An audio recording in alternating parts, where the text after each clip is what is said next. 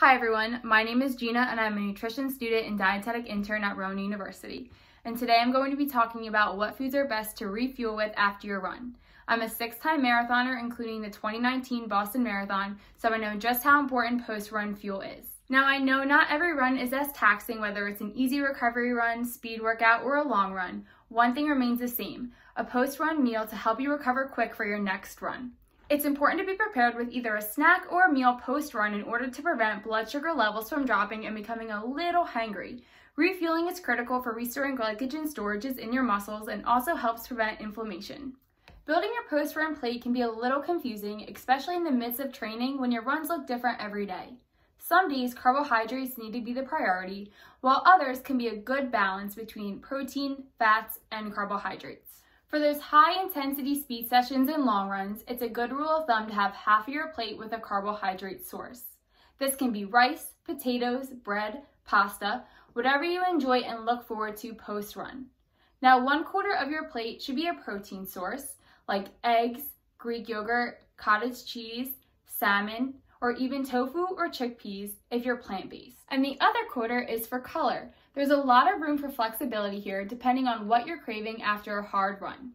I personally love to add in some avocado here, but if your stomach is a little upset after those harder and longer runs, it's best to go with a lower fat option like broccoli, sauteed kale, and spinach, blueberries, watermelon, tart cherries, or even baby carrots. For moderate intensity days, your plate can be split into thirds between protein, color, and carbs. And now for recovery days and shorter runs, half of your plate should be colorful, 1/4 should be protein, and the other 1/4 should be carbohydrate. Now I'm going to show you my sample plate for my post-speed workout today. I have half my plate with brown rice, 1/4 with beet greens, and the other 1/4 fried egg. Now I love adding in fats here to keep me fuller for a little bit longer. So today I added in some avocado and feta cheese. And I always find that the feta cheese helps with the initial salt craving post-run too. And while macronutrient breakdown is important, it's also important to highlight what micronutrients are good for too.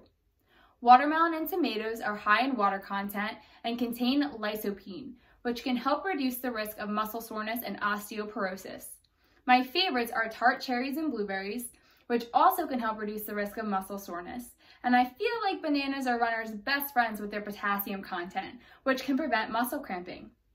Although, did you know that sweet potatoes, beets, Swiss chard, and white beans have more potassium than a banana? Now I understand that it's not always realistic to have a meal immediately after a run, so it's best to be prepared with on-the-go foods that pack a lot of punch. My favorites are a yogurt with some berries and nut butter, saltines with a single-serve pouch of tuna, toast with peanut butter, or even dried fruit and nut trail mix. Those are all great on-the-go options to help hold you over until you're able to refuel with a meal. While these are guidelines, it's always best to honor your hunger cues and listen to your body. After all, you know what works best for you.